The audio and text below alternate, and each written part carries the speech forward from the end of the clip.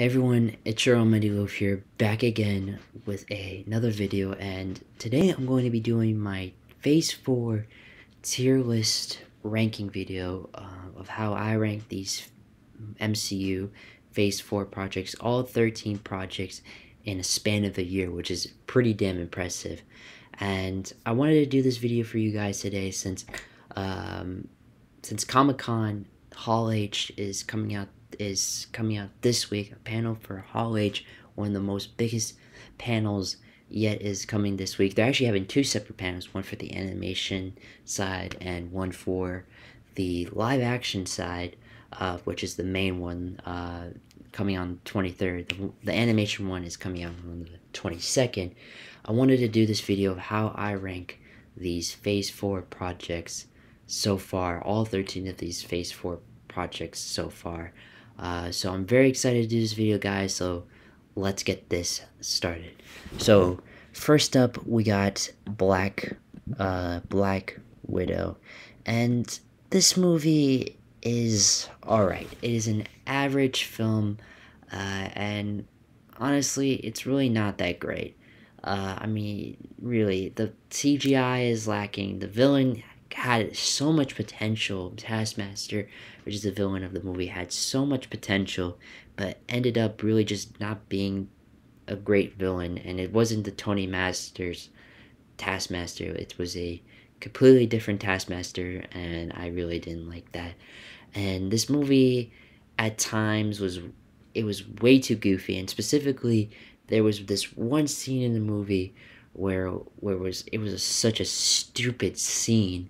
I didn't even understand why it was implemented there, but it was really dumb, and I didn't even like that it was implemented in this movie. What else? It's a movie that should have been released a long time ago. If it was released a long time ago, it would have been really amazing. But I didn't like the fact that I didn't like the fact that right now we got a Black Widow movie.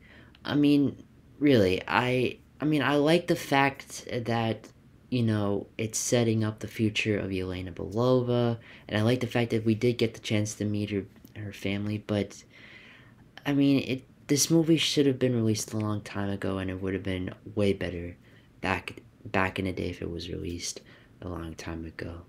And it's just an average movie, guys. It's honestly not that great.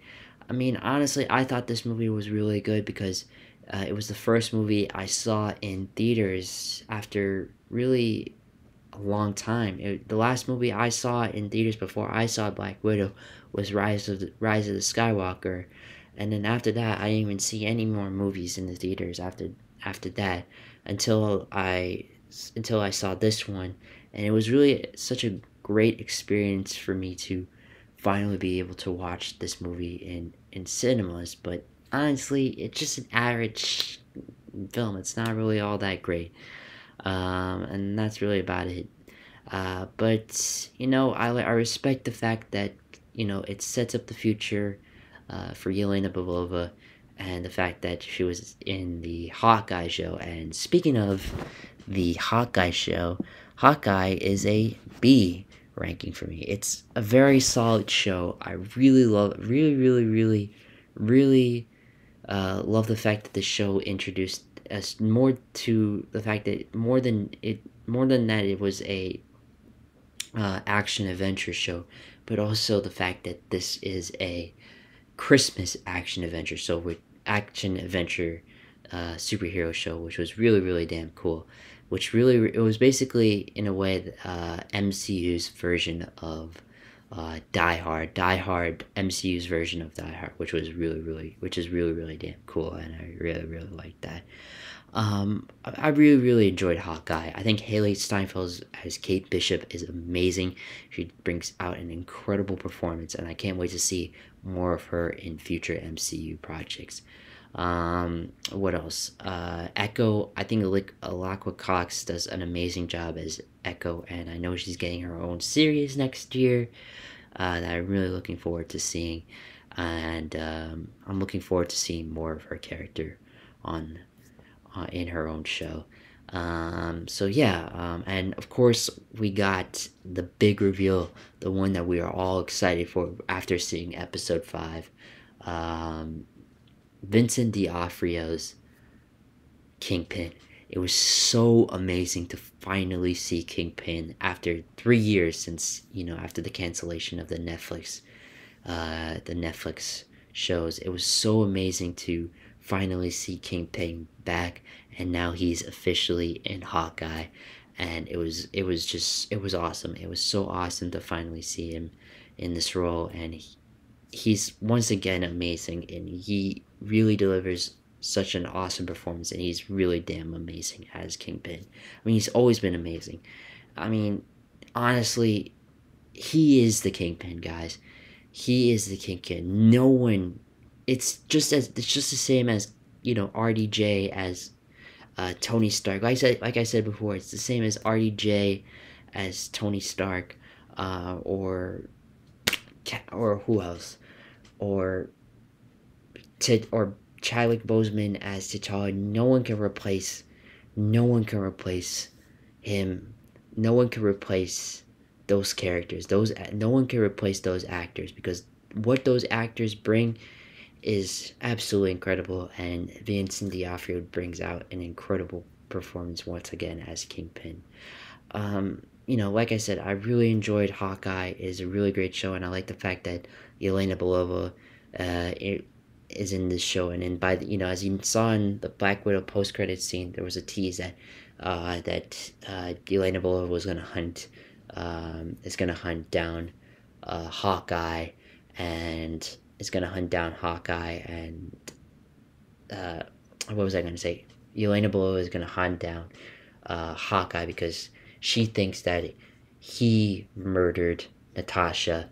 When in fact he didn't, and they have a big fight scene, and Yelena Belova thinks it's not really worth it. So yeah, we get that in this show, and I enjoyed Hawkeye. That's all I really gotta say, and I think it's a very solid show. So yeah. Next up, we got Shang-Chi. Man, was this movie goated. This is easily one of the best, I'd say top 3 of the Phase 4 movies. And probably, I'd say for me, top 3 Phase 4 movies and top 5 Phase 4 projects. This movie was incredible. It is an incredible movie that has incredible fight choreography that took me back to the days of Jackie Chan and Jet Li and Donnie Yen. It really took me back to those days, and it's now implemented in this movie, and the fight choreography is the best I've seen in any fight in any MCU film today. It's really that incredible. The score of the movie is absolutely beautiful, and just thinking about it, I really want to listen to that score because it's absolutely incredible, and really, really beautiful. And of course, in the movie, we have Simu Liu as Shang-Chi, and he delivers such an amazing performance. He is born to play this role. He's amazing, and I can't wait to see more of him in the MCU, and of course with Shang-Chi 2 and 3, for that matter. So yeah, what's another thing? Oh yeah, what's another thing I was gonna say? Tony Leung is the Mandarin.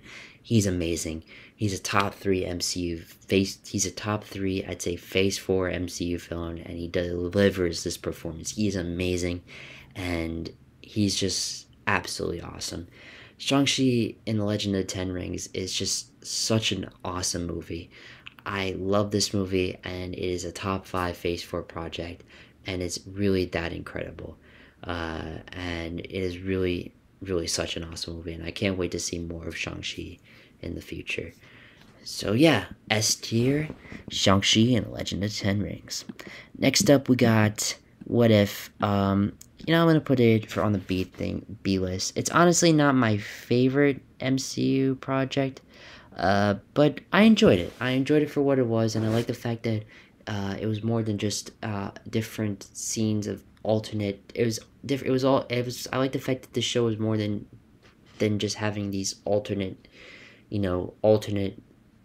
characters and alternate things that happened to these characters, it was kind of leading to something really big, and at the end, it gave us the Guardians of the Multiverse, and it gave us the Guardians of the Multiverse, and the characters from the multiverse all together to stop Ultron slash Vision, who's in that Ultron bodysuit, which was really damn cool, and I really, really enjoyed that.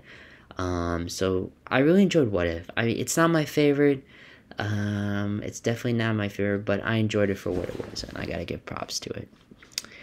Next up, we have Thor: Love and Thunder. This is a very solid, fun film, but in my opinion, it doesn't beat Thor Ragnarok, because that movie, in my opinion, is undefeated. I really, really like this movie, but I didn't love it as much as Ragnarok. In my opinion, Thor Ragnarok had a way better story than this. Even though I really liked the story, I didn't love it. I didn't love it as much as Ragnarok, and I think Ragnarok had a way better story. But in this, I really enjoyed the humor. I really enjoyed Christian Bale's performance as Gore the God Butcher. I think he did such an incredible job as Gore the God Butcher, and he's in my opinion, top 3 Phase 4 villains yet. And what else did I really enjoy? And I also really enjoyed that also really enjoyed Natalie Portman's Mighty Thor. I think she delivered such a great performance as that character, and she was really, really awesome in the movie. Now, the movie does have issues, of course, with the pacing. I think the pacing was very weird. Even though this movie is almost a 2-hour movie. I think this movie should have been a little bit longer. And the movie also didn't really provide a lot of character development within, in my opinion, Gore and Mighty Thor. I think the character development in this movie was also very lacking. But I enjoyed Thor: Love and Thunder. I think it's a really well-made movie. I just didn't love it as much as Ragnarok, for that matter. But I enjoyed the humor. I enjoyed the action. I enjoyed the visuals, and I enjoyed some of the characters. Even if they didn't have a big character development, I enjoyed the characters, and I enjoyed. What else did I enjoy? Yeah, I guess I enjoyed the characters and the things that happened, and some of the things that were happening in this movie. So, yeah. Then next up we have Moon Knight. This is an S-tier show. Oscar Isaac delivers an incredible performance as Moon Knight. I mean, his performance in this show was absolutely incredible. I mean, he was absolutely incredible and delivers such an incredible performance as Mark Spector, and even the identities that go within Mark Spector. He delivers one of the best performances yet. What else?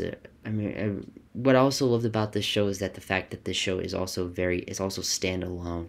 It's a standalone show, and it doesn't even mention it doesn't have any MCU reference, which is really, really, really interesting. And I was very happy they made a show that was just only really consisted of a Moon Knight story, and that's really all it was. It was a Moon Knight story, and it didn't let the audience get distracted by anything, by the MCU moments. It was its own show. It was standalone. It was perfect, and exactly what it was made to be. Arthur Harrow, in my opinion, I think he's a really good villain. He's definitely not amazing in my opinion, but I'd say he's the best in terms of the Disney Plus Marvel, villains we've gotten. So, yeah, I really enjoyed his villain, and I really, really enjoyed and loved Moon Knight. I think it's such an awesome, amazing show from start to finish. It keeps you on your edge of the seat, and I just enjoyed everything that Moon Knight has to offer. I enjoyed everything about it, and Oscar Isaac delivers such an incredible performance, and he is really amazing. So, yeah. Next up, we have The Eternals. This movie, I enjoyed some of the things, but there were other things that I just think could have been way better implemented. First up, first up, I gotta say, man, I think that what was I gonna say? I think this movie takes itself way too. At times, it doesn't take itself seriously. That's the thing. It doesn't take itself seriously. All this movie really is. It's funny moments and product placements and really so many like references outside really the MCU. I just it was this I was when I was watching this movie, I was wondering to myself, am I supposed to take this movie seriously? Because nothing is really happening. Everyone's really joking and having a good time, and that's not what this whole point of this movie is. It's supposed to be a big action blockbuster, and it's supposed to give you that seriousness. I mean, you can add some humor in there, but this movie just had too much humor to this, and I didn't really like that. And I also think the villain of the movie was nothing even that special. The villain of the movie was nothing all that great. He only lasted freaking about a second, and that's really about it. But it's just a disappointing project to me, and I just think it's. I mean, I don't know. I don't know if this is. I don't know. It's a tie between which is I'd say the weakest MCU project, Black Widow, or this, but this is definitely one of the weakest MCU projects. I wouldn't say it's the worst, but it's definitely the weakest. And I think this movie could had potential to be better, and it should have been better. And I was quite disappointed with this movie. So, yeah. Next up, we got WandaVision. And I really enjoyed WandaVision. I really like this show, but it's definitely not the best for me. It's definitely not my favorite show, but I really enjoyed it. I really, really enjoyed it, and I was just watching Soup's video, and he said that the WandaVision era was undefeated, and I totally agreed with him, because, I mean, this was the first MCU project we have seen in really a long time. The last MCU project we have seen before WandaVision was Spider-Man Far From Home, and it was a very long time since it was during that time, that 2 year period.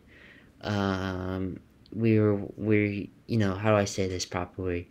We were waiting for a very long time, and then we finally got this, and we finally we're very excited to finally see WandaVision and the things that were going to happen in this series, for that matter.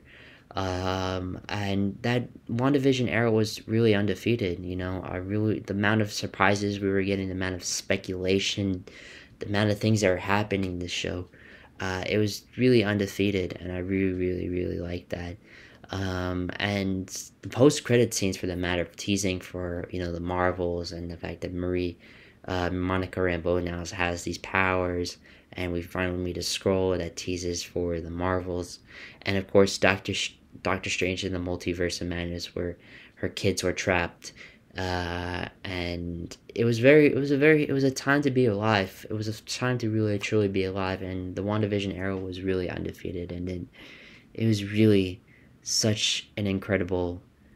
It was an incredible time to finally be an MCU fan once again. Once the show came out, it was really, really, really awesome. I was very happy to see that. So, yeah. Next up, we got Miss Marvel. This is a solid show from start to finish, and I loved everything that this show really represents. The Pakistani representation and the Muslim representation were absolutely beautiful. Iman Vellani's performance is absolutely incredible as Iman Vellani's performance as Miss Marvel is absolutely incredible, and she's born to play this role, and she's really, really amazing as this character, and she's really, really just awesome. Now I keep saying the movie, but now the show does have a very lackluster villain. And I think the movie, and I think honestly, Disney Plus, in terms of Disney Plus, and I mean Marvel, needs to really improve on their Disney Plus villains, because the only one that's really up to par, or shall I say, the only one that's the best is really Arthur Harrow, and that's really about it. But I've just enjoyed the show so far. I think it's visually beautiful, the music's beautiful, the representation is beautiful, and it's a beautiful show to just look at. And I really enjoyed it, and I think it's a very solid show, and I really enjoyed um, Miss Marvel. So yeah. Next up, we got Spider-Man No Way Home, the king of Phase 4. This is the king of Phase 4 movies, and easily the best Phase 4 movie today, and the best Phase 4 project yet. This movie was a cinematic event. It was a cinematic masterpiece. I mean, it still is a cinematic event, and it still is a cinematic masterpiece. And the amount of speculation, the fan theories, the hype surrounding this movie was huge. It was huge, and it was one of the really one of the biggest movies of all time, and it still is the biggest movie of all time. I mean, this was the movie that brought people back to the cinema, and it almost made 2 billion at the box office, and it's the highest, literally the highest grossing domestic movie domestically at the box office. It was the highest grossing domestic box office yet. It really was a time to really be alive, and No Way Home, the hype, the speculation was incredible. And when we finally got to watch this movie, oh boy, was it magical. Finally seeing Charlie Cox as Matt Murdock once again after 3 years coming back into this role was incredible. Seeing the 5 iconic villains coming back was incredible.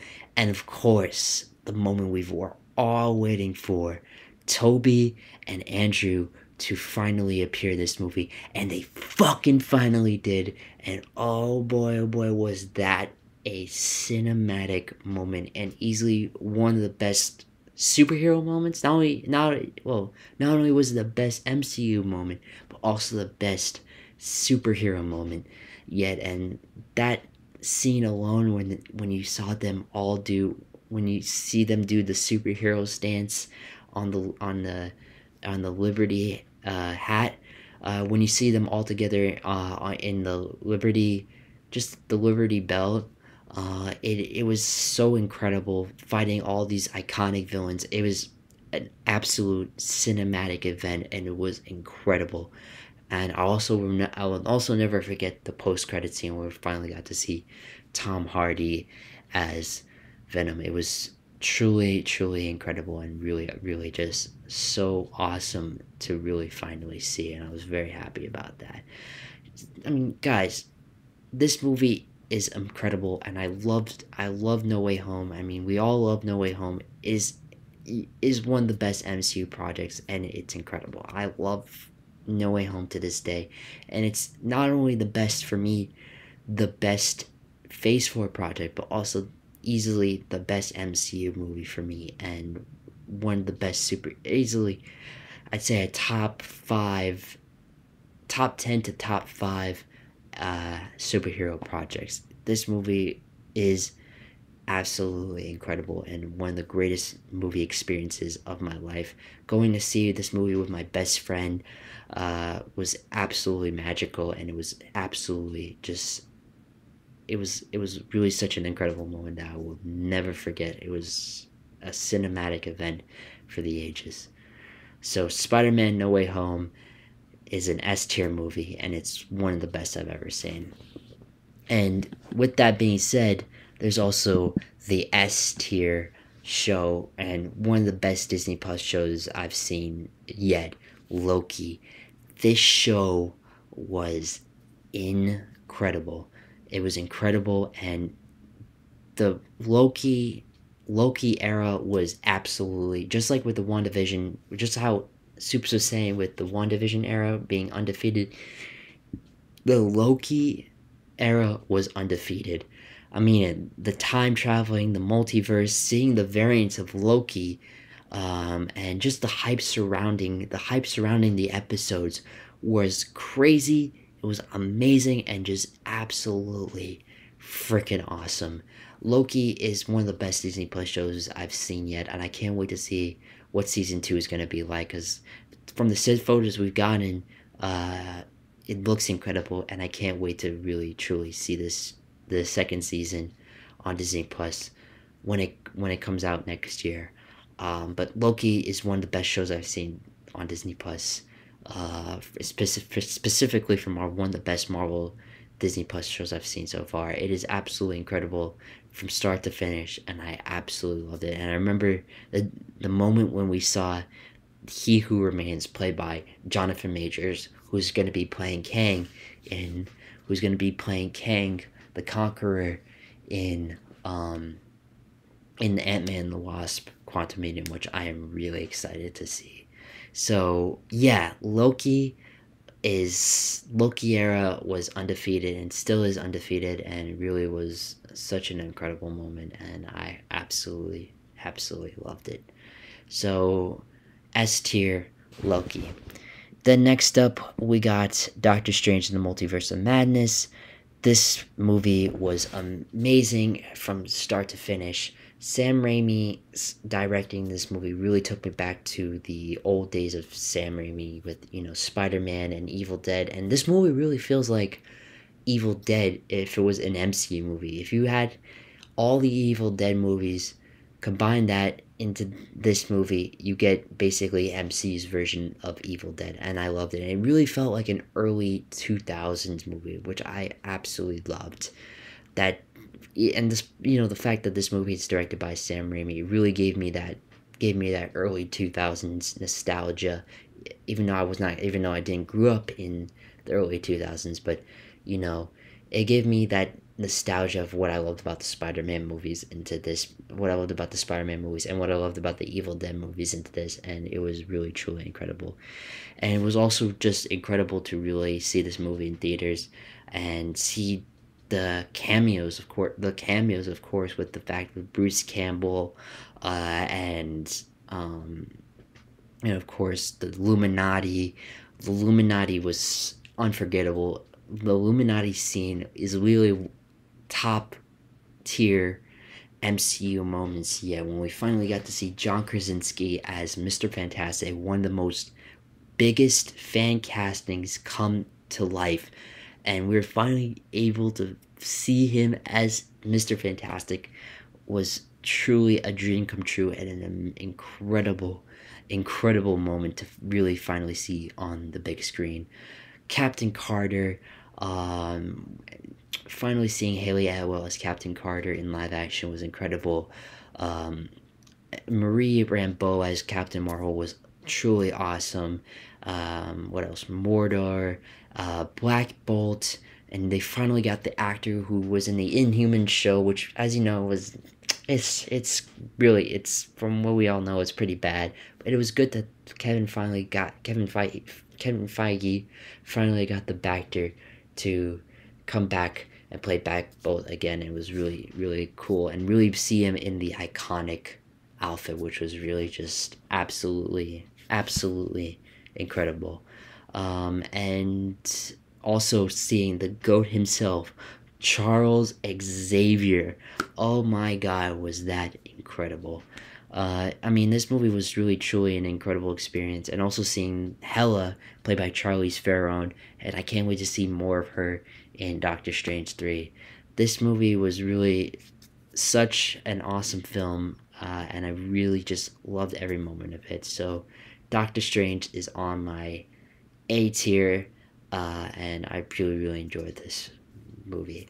And then next up, the last one, we have Falcon and Winter Soldier. Now I would place Falcon and Winter Soldier, I'd say, on the A tier. I love Falcon and Winter Soldier. I love this show. I loved everything about it. Before really, I'd say Loki came out, this was really one of my favorite shows, I'd say, before Loki came out. This was my favorite show, and I loved just the fact that this was a show that really shows the events after Endgame, that how really Sam Wilson is doubting himself, and he doesn't believe that he's worthy of this shield, and that he doesn't believe that he can be Captain America. So he gives it to really another person, John Walker, which we later know in the show.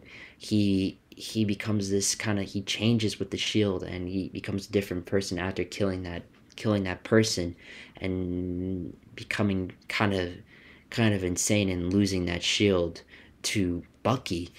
And now Bucky has the shield, of course, and it was really such an incredible moment to really see him build his character and become Captain America by the end of the show, which was absolutely incredible. And the final battle was awesome. It was so awesome, and it was amazing to see him in that Captain America suit, and I can't wait to see him as Captain America in Captain America 4, which is going to be really incredible. But yeah, I loved that, and I love the fact that this show also introduced or teased us with the fact that how do I say this correctly? Oh yeah, that John Walker becomes a U.S. agent at the end of the show, which was really damn cool and really damn impressive. I was so happy to really see that, and I really love Falcon and Winter Soldier. It really, at that time, it was really one of my favorite shows, and I just enjoyed every moment of it. Right now, I would probably say I probably rank it top 5. I'd say number 4. I would say. No, I lied. It's definitely a top. It's definitely, yeah. I'd say it's a top. It's definitely a top 3 show for me. But I really love Falcon and Winter Soldier, and I can't wait to see more Bucky, and more what he's capable of. Not Bucky, more of Sam, and what he's capable of as Captain America, because Sam Wilson is Captain America, and I can't wait to see more of him. So yes, guys, I hope you enjoyed this video. This video is so fun to do, and I can't wait for you guys to watch Marvel Studios Hall Age, which is this week, and I can't wait for Hall Age. It's going to be magical, it's going to be incredible, and something really damn special, and I'm really looking forward to that. So hopefully you guys enjoy the video, and take care.